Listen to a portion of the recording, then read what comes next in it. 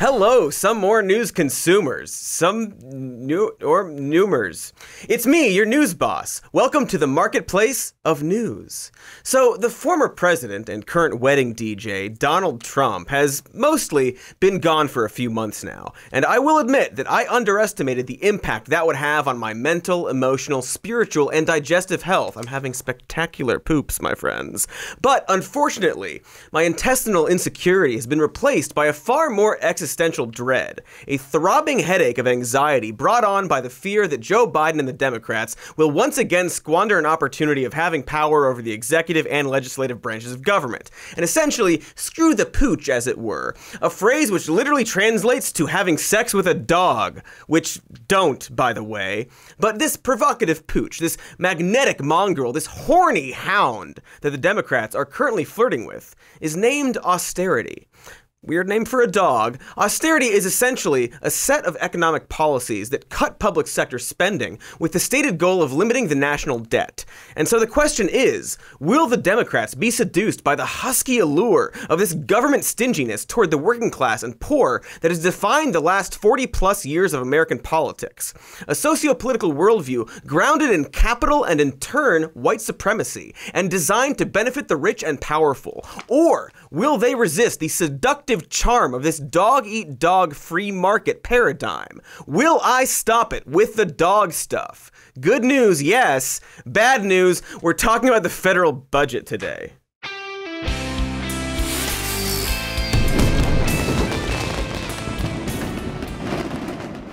Now, as we come up on the 6-month mark of Joe Biden's presidency, it's safe to say that his most significant legislative accomplishment thus far has been the American Rescue Plan, a $1.9 trillion COVID relief bill. And even though the Democrats cut out the $15 minimum wage increase, botched both the policy and political messaging around stimulus checks, and reduced the number of total Americans who would receive those checks for no other reason than a mix-up with the 2020 election ballots, you see, Joe Manchin was on the ballot and you voted for him instead of Joe Biden, and I'm sorry that this is how you found out. But it would be dishonest for me not to acknowledge that this legislation is arguably one of the most progressive spending bills in more than a generation, which, to be fair and balanced, T to the M to the C to the R, could also be seen as an indictment of the legislation passed over the last generation and the fact that it took a global pandemic to do this.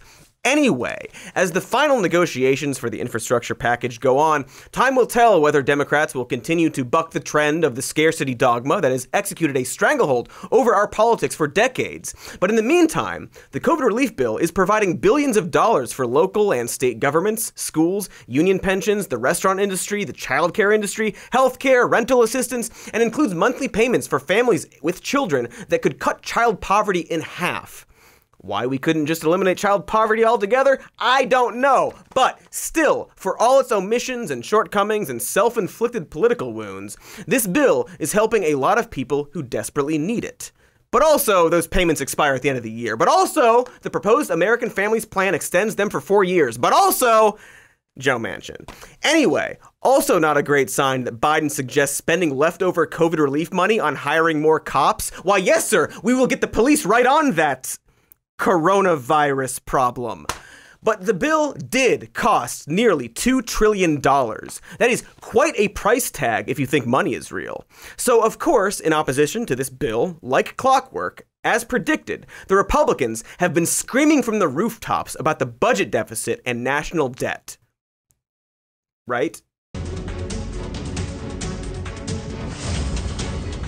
Now, from the toy world, was it a case of crossed wires or a major corporate U-turn when news broke that the company Hasbro was losing the Mr. from Mr. Potato Head? This is frightening where the left wants to go. I have said, I think this is the biggest threat to freedom we face. Thanks to the New York Times and Dave Chappelle, Pepe Le Pew now has a bad reputation and therefore has to be cut out. There's no end in sight for all this. Nobody is perfect enough for the masses. Oh, right! I almost forgot, which is weird because we just did a video about this topic and this episode was written beforehand and with care, but everything from the right is about cancel culture now. Hey, Republicans, I just said the Democrats passed a $2 trillion spending bill. Nothing. All right. Something weird is going on. Again, the Democrats just passed the most progressive legislation in a generation, and the Republican counter-argument was Dr. Seuss, Mr. Potato Head, and Pepe Le Pew. Deficit and debt hysteria have been the foundation of the Republican Party for decades, and now it's just cancel culture nonsense? And if you think I'm exaggerating, a Morning Consult political poll conducted in March found that Republicans had heard more about the Dr. Seuss issue than they had heard about the $1.9 trillion stimulus package. And since then, of course, they've moved on to complaining about the most basic idea for a Captain America story ever, and of course, critical race theory, which we will cover extensively in a future episode. Do we have a preview? Listen, I know I may be a crisp young news dude in his 30s, but I'm old enough to remember the frenzied outrage over the national debt the Republicans unleashed during the Obama years. Obama was so afraid of these attacks from these deficit hawks and or bought into their worldview that he scaled down the stimulus bill following the Great Recession to ensure it wasn't too big, which ended up being a huge mistake that made the recovery from the Great Recession last much longer than it needed to. And even still, the Tea Party movement formed in opposition to this supposedly out-of-control government spending, allegedly, and dominated American politics for years, giving us gems like Rand Paul and Ted Cruz, who have haunted our nightmares ever since. Freedom! And then there was Paul Ryan, who actually carted out an enormous debt clock to illustrate how much of a crisis our national debt had become. Obama even validated their concerns over the debt and offered up cuts to Medicare and Social Security in exchange for tax increases on the rich to address the national debt in an effort to appease the relentless austerity onslaught from conservatives, and/or he bought into their worldview. But the penny-pinching proclivities of the Republicans were unsatisfied, and they literally shut down the government for 16 days over increasing the debt ceiling, putting our credit rating at risk with potentially catastrophic consequences, something that should concern a person who thinks money is real. This is how central and all-encompassing the issue of government spending and the national debt was to the Republican Party during the Obama era. So, forgive me for being a little bit weirded out that after Joe Biden passes a nearly $2 trillion bill, all the Republicans can talk about is Mr. Potato Head's missing penis. Mr. Potato Head now apparently has to go by Potato X, and the whole point of Mr. Potato Head is that you can move the parts around. He was America's first transgender doll, and even he got canceled. I think it's worth taking a moment here to look more closely at the United States federal budget. Exciting, and we'll start by defining some terms. Even more exciting. The national debt refers to the overall amount of money our country has borrowed and therefore owes to its creditors, both domestic and international. The budget deficit refers to the annual shortfall created by the difference between how much money we take in and how much money we spend as a nation. Basically, how much further we go into debt each year. It can be helpful to use an analogy, so let's use your household budget as a comparison. In this example, your household income level would be the equivalent of tax revenue, and your credit card debt, student loans, etc. would be the equivalent of the national debt. So imagine a household where instead of paying the medical expenses to treat Clayton's rare blood disease, the family decided to squander over half of their discretionary spending on high-end surveillance and a 24/7 security detail of armed guards and multiple tanks parked out front to keep away potential burglars, as they simultaneously and frequently send their private mercenaries to break into their neighbors' homes and murder them and replace the parents with people more aligned with their interests. And then imagine one of the other kids in this family, Jalissa, lives in a mansion out back with a butler and a swimming pool, with more food than they could possibly eat and more money than they could ever possibly spend, while Bimothy starves in the cockroach and rat-infested basement. And in this analogy, predictably, Bimothy is disproportionately likely to be black. Did you forget we were talking about America? Did I forget what I was talking about? Oh, right. Your household finances are nothing like the multi-trillion-dollar budget of an entire nation that can issue bonds, raise taxes, or literally print more money anytime it wants to. Now, we don't need to talk about modern monetary theory or debate the impact of debt on interest rates or inflation or the potential risk of an overheating economy to have this discussion about austerity politics. Because, big reveal, this is not an economics class. You're free to go to college if you want to learn about something like that. And I'm sorry, Did I say free and college in the same sentence? What I meant to say is, you are more than welcome to go into massive debt that you will never be able to get rid of, including through bankruptcy, thanks, oh Biden, that will haunt you until the day you die. But more importantly, and I don't think I'm breaking some more news by saying this, the obvious truth is that when conservatives clutch their pearls over the national debt and budget deficit in the name of austerity, they are completely full of shit. They do not give a about the debt or the deficit. All you have to do is look at the deficit over the last 50 years to realize that it has increased under Republican administrations and decreased under Democratic administrations. Because if the GOP truly cared about the national debt, they wouldn't vote to increase it by more than $2 trillion via tax cuts for the rich. They wouldn't consistently increase our military budget, which is larger than the next 10 countries combined. And if they really cared about fiscal responsibility, they would recognize that this country spends over $1 trillion a year, 28% of our budget, on the consequences of child poverty. And so even if you couldn't care less about poor, starving children, spending money on the front end to make sure we don't have a bunch of poor, starving children we gotta spend money on would save this country a lot of money. So, no, they don't give a or a about the national debt. And it's not a coincidence that, as I mentioned before, poor, starving children are disproportionately likely to be black. Now, the notion of austerity, in general, is not necessarily always motivated by racism, per se. For example, in other more racially homogenous countries, it can often be motivated by classism or casteism, or just simply be misguided or guided by, money. But it does inevitably maintain social and economic hierarchies and exacerbate pre-existing inequalities in a society, and is typically implemented as a way to maintain and perpetuate those inequalities, including racial inequalities. And so, just for a little bit of historical context for you, in case you weren't aware, America has had a pretty bad racism problem for some time now.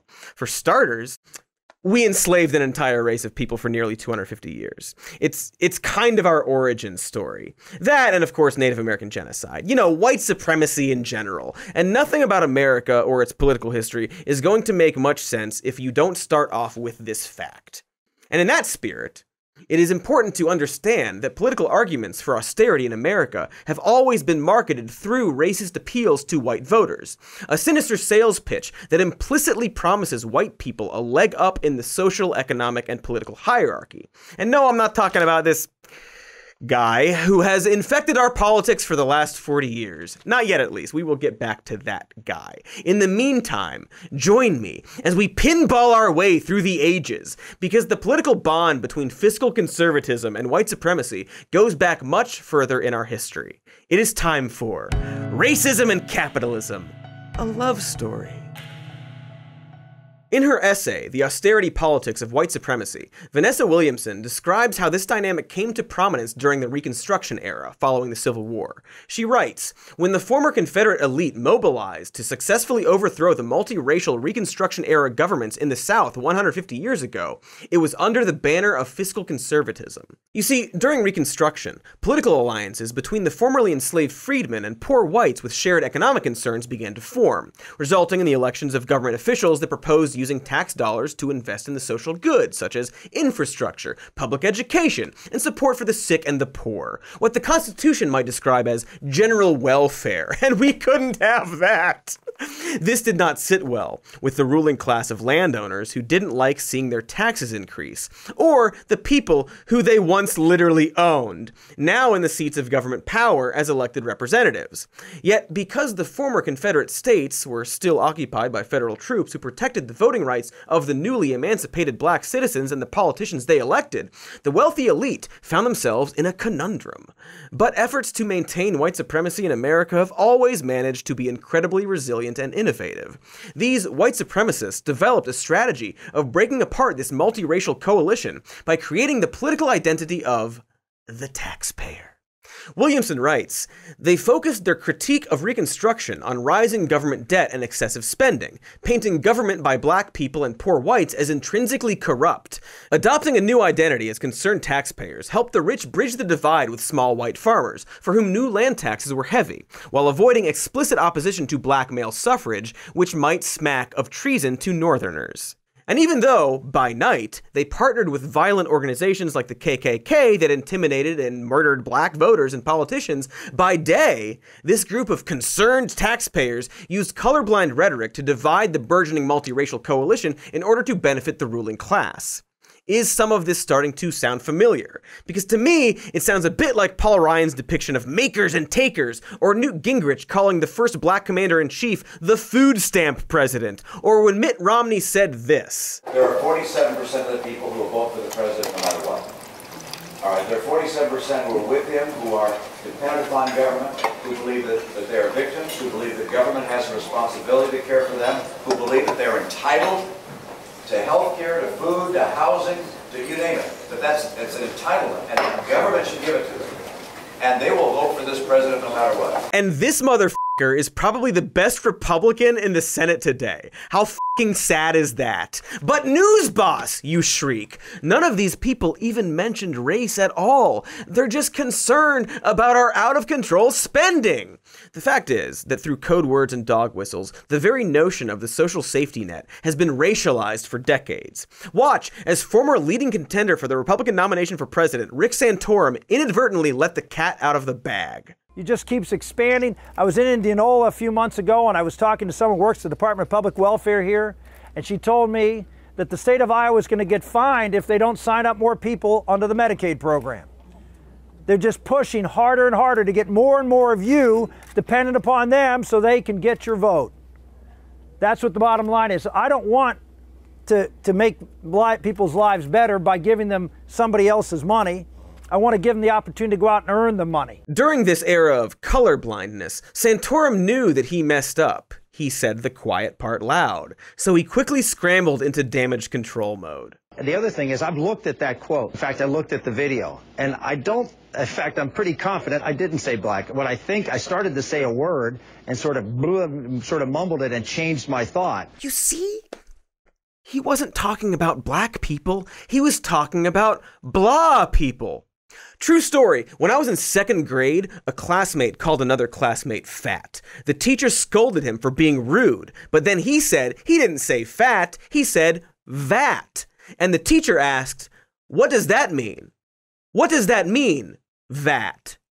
We never did find out, but that's just a random story about children that I brought up for no reason. Anyway, the truth is, these guys are all just cheap knockoffs of the kind of rhetorical dog whistles and racialized code words pitifully attempting to recapture the malignant magic exemplified by the patron saint of the racist grift that is austerity politics in America. For decades, we have piled deficit upon deficit, mortgaging our future and our children's future for the temporary convenience of the present. In this present crisis, government is not the solution to our problem. Government is the problem. Unemployment is the problem uppermost on many people's minds. Getting Americans back to work is an urgent priority for all of us, and especially for this administration. But remember, you can't solve unemployment without solving the things that caused it. The out-of-control government spending, the skyrocketing inflation and interest rates that led to unemployment in the first place. It's now common knowledge that our welfare system has itself become a poverty trap, a creator and reinforcer of dependency. A quick piece of personal advice. I would strongly suggest that you not spend hours listening to unedited Ronald Reagan speeches for the purposes of research, especially if you suffer from anxiety, because there is a fairly good chance that you will have a panic attack, is what I've been told by this episode's writer, who died from it. Now, you'll notice that this silky smooth rhetoric is completely colorblind. He even sounds like he legitimately cares and is earnestly trying to protect the citizens of the country from the dangers of out-of-control spending. This public perception gave Reagan the license to decimate the social safety net, fueling an enormous increase in income and wealth inequality while dramatically exacerbating the racial wealth gap, which is why the content of the recently released audio from his call with Richard Nixon regarding African delegates to the United Nations should not have come as a surprise to anyone. Those monkeys from those African countries, damn them, they're still uncomfortable wearing shoes. The fact is that Reagan's racism was always on full display for anyone willing to recognize it. But I'm sure it's just a coincidence that he kicked off his presidential campaign with a speech about states' rights in Mississippi near the site of the infamous murders of 3 civil rights workers during the civil rights movement of the 1960s. This was the perfect dog whistle, finely tuned to the frequency of his intended audience with just the right amount of plausible deniability. Reagan was the king of the racist dog whistle, like his myth of the Chicago welfare queen, who he claimed had 80 names, 30 addresses, and 12 social security cards, collecting veterans' benefits on 4 non-existing deceased husbands. She's got Medicaid, getting food stamps, and she is collecting welfare under each of her names. Her tax-free cash income is over $150,000. Mommy. Of course, this claim was total bullshit, but it helped him win the case for austerity and 2 terms in the White House, carrying 49 states in the 1984 presidential election. 49 f***ing states! 1984, folks! This psychic trauma is why the Democrats from this era are the way that they are. Because for many white voters, if reducing the debt meant preventing the use of their hard-earned tax dollars on T-bone steaks for all those strapping young bucks, blah people, then they were all in. Even as these cuts to the social safety net also hurt a whole lot of white people. The sick irony is that the national debt nearly tripled under Reagan's presidency through tax cuts for the wealthy and a massive increase in military spending. That's weird. I just had deja vu. There must be like a glitch in the Matrix. So what the hell is really going on here? But before we answer that question, and speaking of capitalist puppet masters, an ad with a puppet that everyone loves! Hello, best friends! Do you like listening to Wombos speak? Of course you do, silly goats! You love Wombo's voluptuous speaking voice. And, well, then, if you like listening to Wombo's voluptuous speaking voice, you can, why not listen to Wombo speak using Raycon earbuds? They're buds for your ears! From a company co-founded by Ray J and beloved by such celebrities as Melissa Etheridge and, Mike Tyson and, Melissa Etheridge and, Wombo and Mr. Cody. Look! Ah! Oh, God! Where am I? What is this place? Ah! I have summoned Mr. Cody to show you just how nice these crisp, powerful earbuds look on his fleshy, mortal head. Isn't he so dapper and mortal?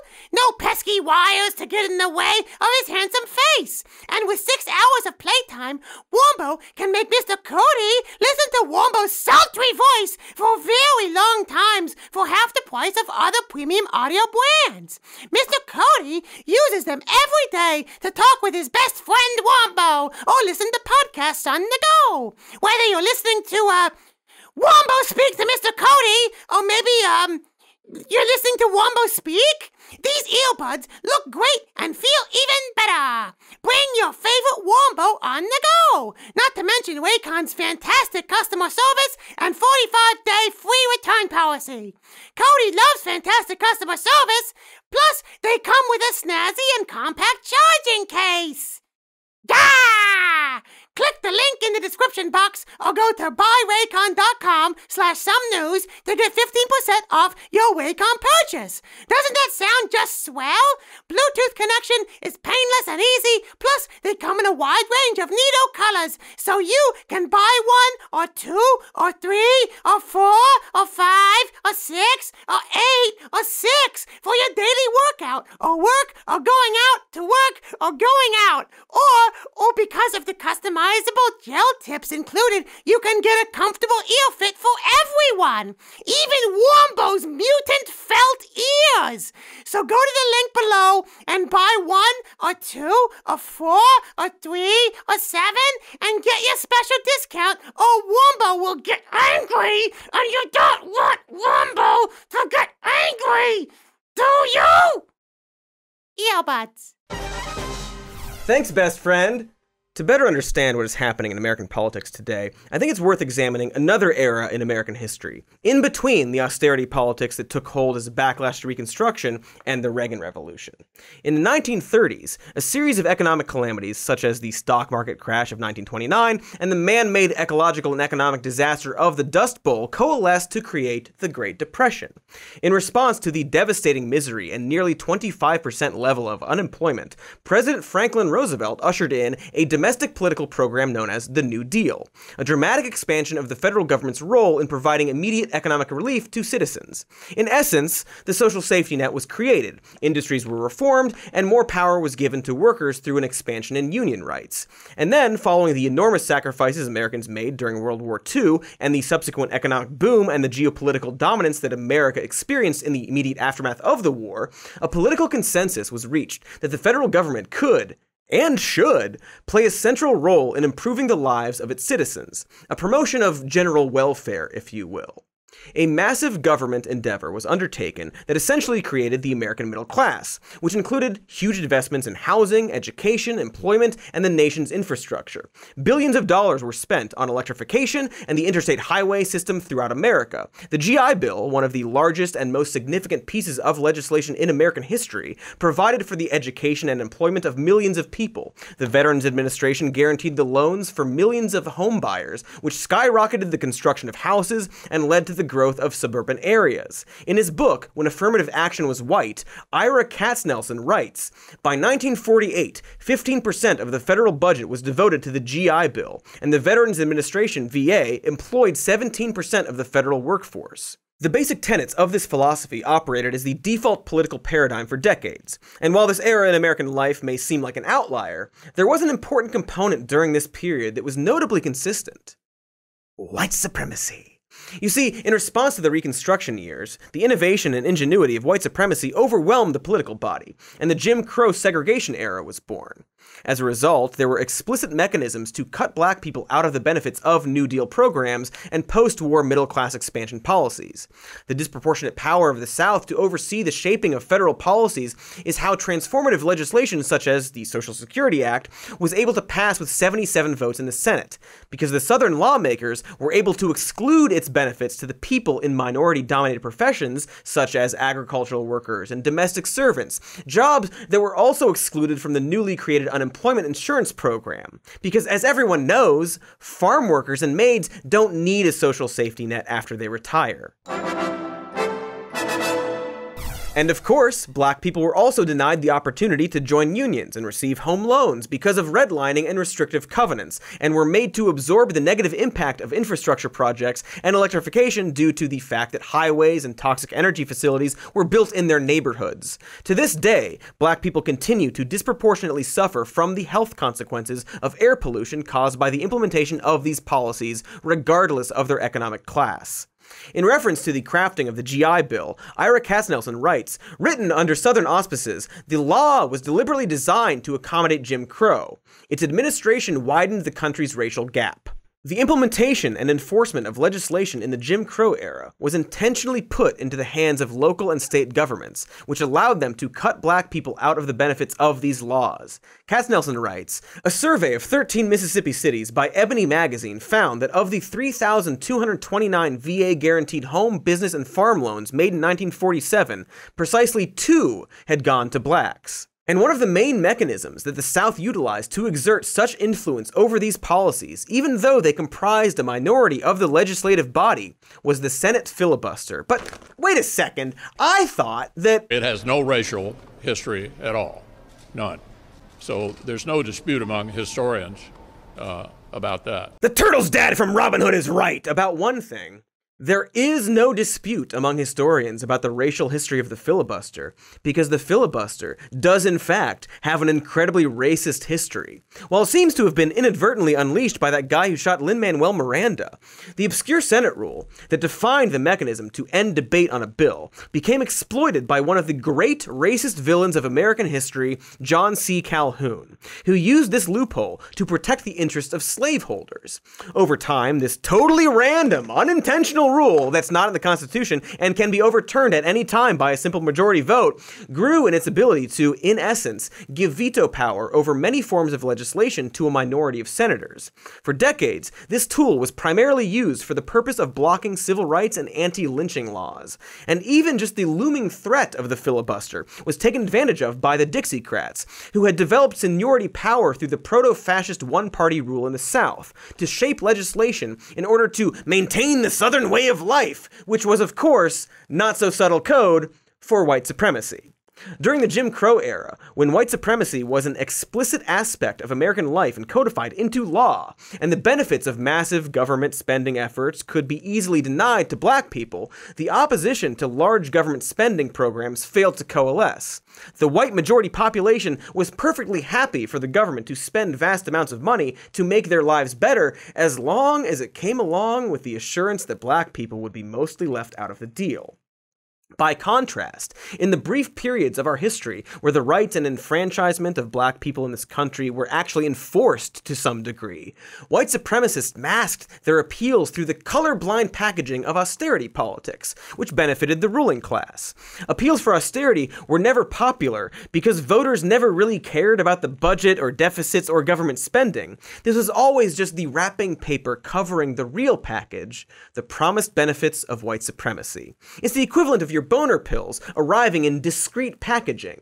When the rights of freedmen were protected by the government during Reconstruction, they resorted to austerity politics. And then, after the Civil Rights Act of 1964 ended explicit legal segregation and the Voting Rights Act of 1965 protected the right of black people to vote, it's not a coincidence that they resorted to austerity politics yet again.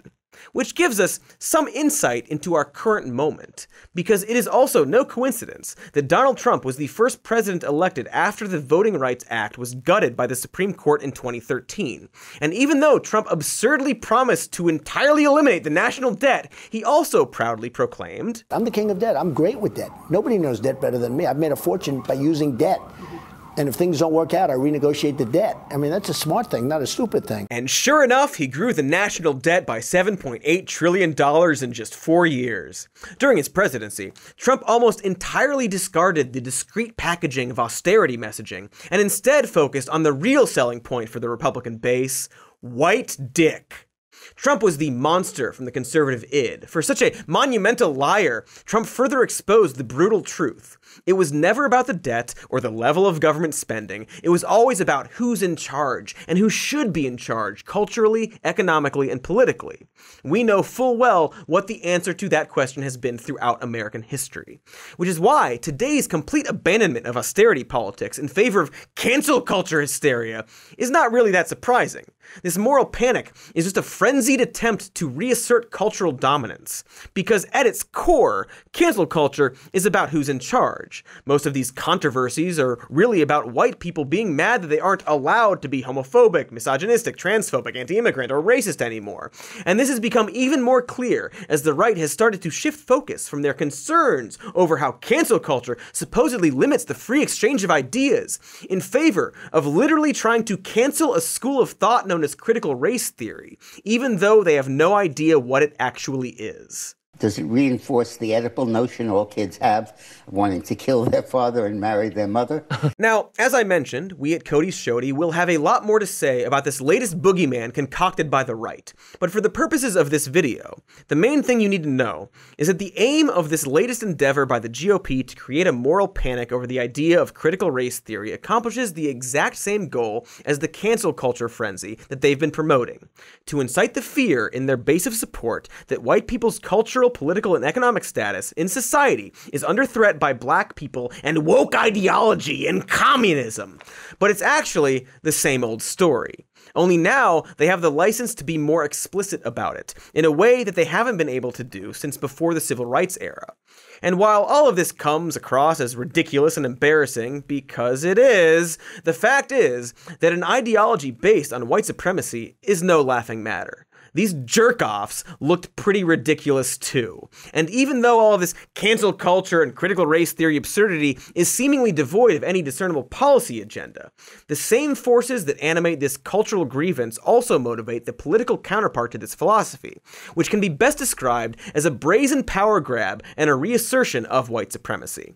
Now, we've recently seen the banning of critical race theory in several states. Florida has banned the teaching of, quote, the theory that racism is not merely the product of prejudice, but that racism is embedded in American society and its legal systems in order to uphold the supremacy of white persons. So in other words, this legislation is banning the teaching of the truth of American history, canceling it, however you want to put it. And even more significantly, Republicans have introduced hundreds of voter suppression bills throughout the country and have passed 22 new laws across 14 states in this country, all enabled by the gutting of the Voting Rights Act in 2013. Paradoxically, accelerated by the changes of voting laws in response to the pandemic that resulted in historic turnout, and justified by the lie spread by Donald John President, that the election was stolen from him by black people. Quick note, the Supreme Court has recently just struck another blow to the Voting Rights Act. I wonder who that will give us this time. It's probably just the same guy, honestly. That'll be fun. In a sick twist of irony, the death of austerity politics may coincide with the rebirth of Jim Crow. Trump's election big lie also incited the storming of the Capitol on January 6th, and it's no surprise that a recent study found that racial and cultural anxieties, also known as racism, were the underlying forces responsible for this insurrection. And if you thought that this was our nation's only failed coup attempt driven by white supremacy, you'd actually be right, because the last coup attempt was a complete success. As a brief historical aside, in 1898, the city of Wilmington, North Carolina was a mixed-race community with a multiracial coalition of elected representatives and a thriving black middle class, perhaps the last holdout of the Reconstruction era. But following the elections that year, a mob of 400 white supremacists burned down the city's black-owned newspaper and murdered an estimated 60 black people in the streets on their way to violently overthrowing the democratically elected government and inserting white supremacists in their place. In his book, Wilmington's Lie, David Zucchino describes how the politicians had been marched through the city, harangued by white onlookers, and shoved aboard trains at gunpoint. And they 100% got away with this. It was a completely successful coup d'etat. You see, you don't need to hide your white supremacy when there are no consequences for it. But back to the issue at hand. The other nail in the coffin for austerity was the fact that, as a result of the mishandling of the coronavirus pandemic, hundreds of thousands of citizens died, and America suffered the highest rate of unemployment since the Great Depression. And capitalism and the free market had no solution to this problem. And as a result, more Americans than ever wanted the government to help. The 9 most terrifying words in the English language, I'm from the government and I'm here to help, have been replaced by help is here, but like not a Reagan voice, like a Biden voice, and have been met with a 75% approval rating, a number typically reserved for puppies and the Great British Baking Show. This shift is probably why you've been seeing all sorts of think pieces coming out asserting that the Reagan Revolution is officially over. And in many ways, this is true, but not necessarily because this ideology was defeated, but perhaps because it has been completely victorious. One of the other reasons the right wing is so devoid of policy today is because in many ways, the conservative movement has become a victim of its own success. The Reagan Revolution won. This is not to say that their theories were correct or that this was a success for the American people. On the contrary, this agenda has been an unmitigated disaster for the vast majority of Americans, except of course for the very few at the top. But short of a handful of items on their bucket list like privatizing Social Security, they basically did what they set out to do. They cut every tax for the rich they could get their hands on, got rid of every regulation they could find, and succeeded in their effort to turn nearly every aspect of American life into a marketplace and redefine the very identity of a citizen into that of a market participant. For conservative ideology, the free market is a naturally occurring phenomenon. The invisible hand of the market is akin to an edict from God. In addition to the stock market and the housing market, we have the healthcare market, the energy market, the education market, the dating market, the marketplace of ideas, the labor market. Everything is a market. The Reagan Revolution succeeded in convincing Americans to look at every interaction as if it were a commercial transaction, to consider every decision in terms of a cost-benefit analysis, as if you were buying a set of Tupperware. By the way, I would highly recommend using glass Tupperware. It just keeps everything so much more fresh. But the point is that under this ideology, the highest form of civic participation is that of engaging in the market in order to maximize your personal profit at the expense of others. And if you can't cut it, too bad. The argument has been that human nature seeks power and profit, and the natural order of the universe to harness and maximize this energy is the free market, a kind of social Darwinism absent of government interference. In his book, Freedom from the Market, Mike Congsel writes, "Over the past several decades, we've been fed an idea that free markets, the unregulated flow of goods, services, and labor, are the fundamental form of freedom, and that freedom itself functions like a market. The freedom of a business owner, the freedom to sell your labor, the freedom to buy the necessities of life like health and education. These are the market opportunities that keep us free and allow us to express ourselves as members of a society." As a result, during Reagan's administration, we moved away from the notion that an educated population was a worthy investment for the good of the country as a whole. And so we cut government grants for higher education and instead vastly expanded the student loan system. We asked individuals to decide if the debt incurred by pursuing higher education was worth their future earning potential. Another non-coincidence is the fact that this shift in educational funding came just as more black people began to participate in higher education. As Heather McGee writes in her book, The Sum of Us, over this period of growth among students of color, ensuring college affordability fell out of favor with lawmakers. State legislatures began to drastically cut what they spent per student on their public colleges, even as the taxable income base in the state grew.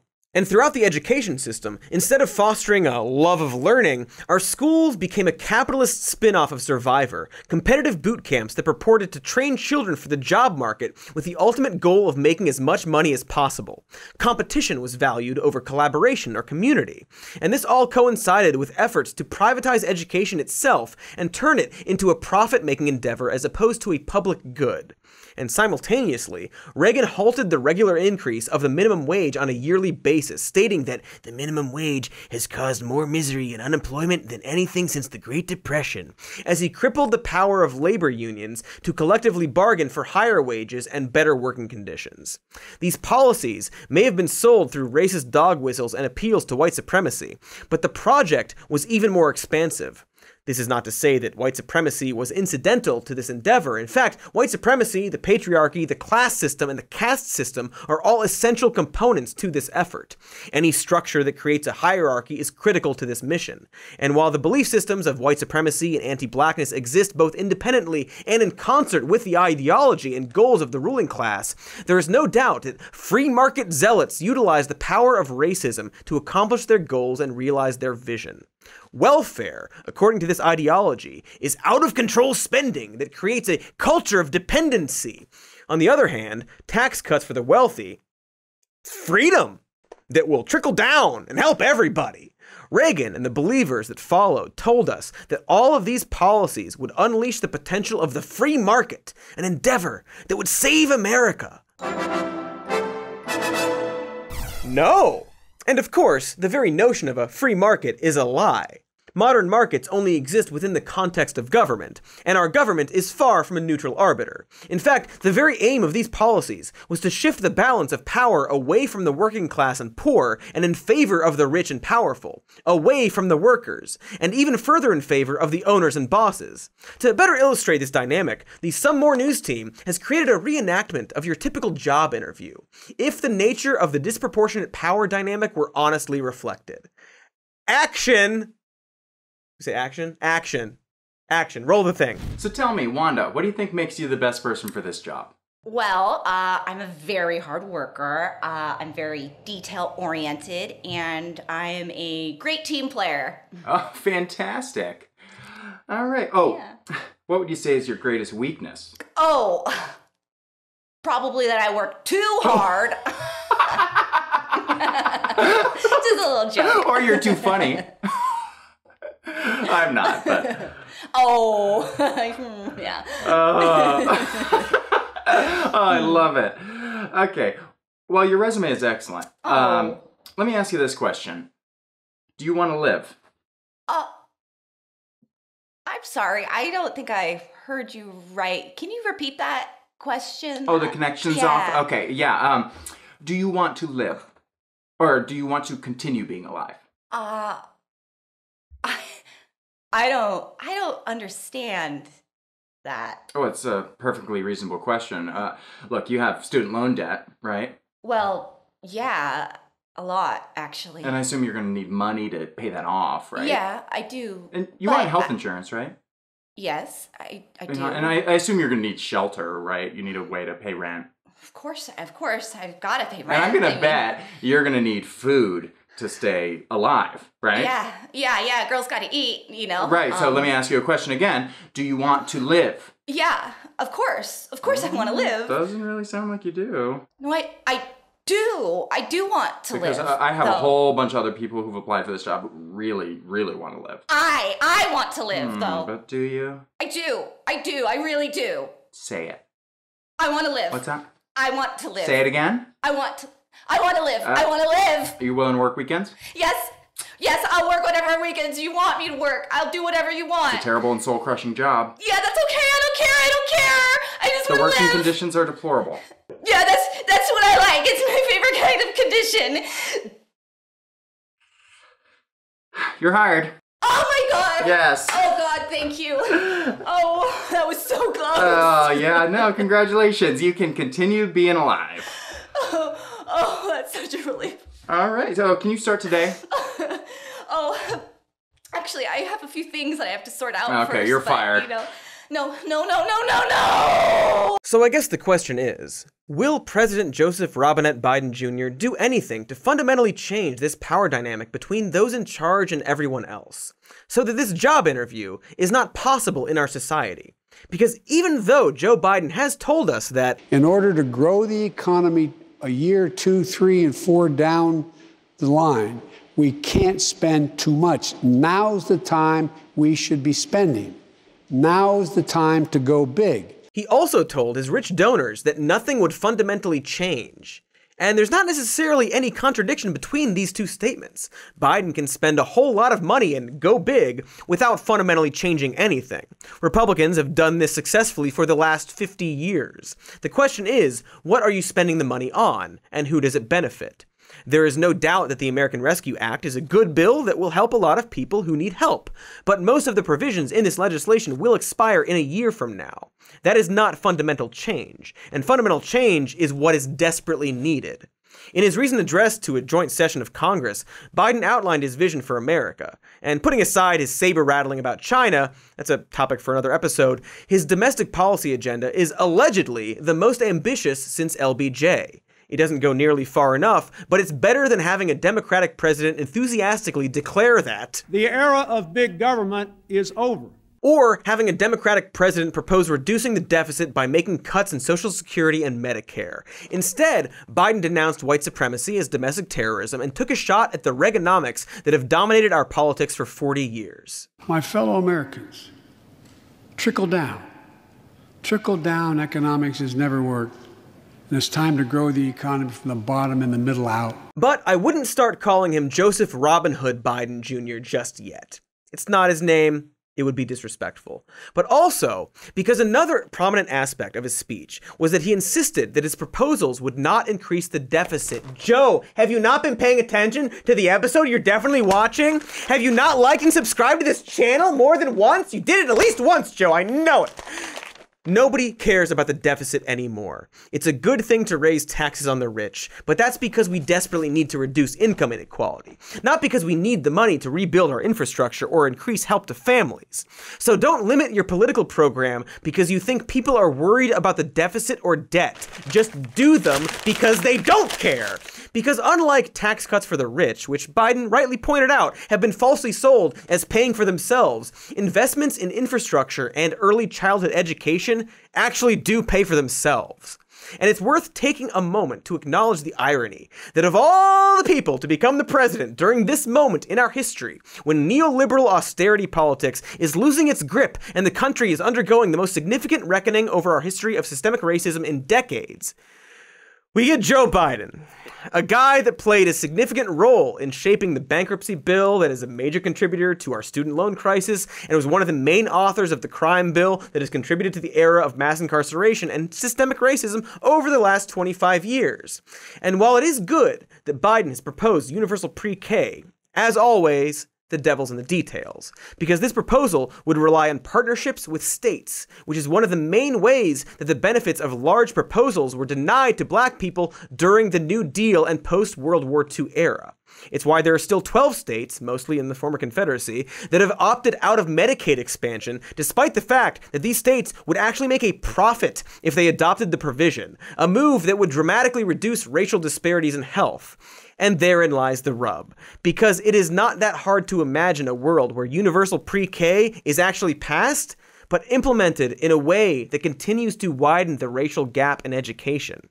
The fact is that austerity and systemic racism need to be tackled simultaneously. Otherwise, our politics are destined for an endless game of whack-a-mole, because austerity politics and anti-black racism in America have a symbiotic relationship. White supremacy will constantly find new ways to reinvent itself, and the wealthy ruling class will always find ways to leverage racism for their own selfish goals. And this dynamic hurts everyone. And now is your opportunity, Joe! Pass your agenda you allegedly want to pass, while the Republican opposition is either hyper-fixated on the supposed dangers of wokeness or are literally asleep. For example, cancel student debt. You're not going to, but you could do it tomorrow with the stroke of a pen, and it would both stimulate the economy and reduce the racial wealth gap. And maybe spend trillions of dollars on infrastructure. Not that $2 trillion shit, f***ing $6 trillion. Who gives a f***? Challenge Joe Manchin to a push-up contest to get rid of the filibuster. Give Kirsten Sinema a season pass to Candyland. I don't care. Do what you can to ram through your insufficient, but at least there's some decent stuff in their agenda, like a $15 minimum wage and the PRO Act. Hey, remember when you're compromised, the single-payer healthcare was a public option, and now, like, you don't even mention that as something you want to do, and allegedly the left is okay with that? How did we suddenly take healthcare off the agenda after a global pandemic? Also, the For the People Act and the John Lewis Voting Rights Act. Do those, please, if you can, or we could easily descend back into Jim Crow the sequel and be condemned to a continued era of white supremacy and austerity and ultimately climate catastrophe. Take the opportunity to be the FDR 2.0 that people won't shut the f*** up about how you are, but this time you can include everyone in the deal, and maybe this time you won't do the camp stuff. Oh no, too late. Whoops.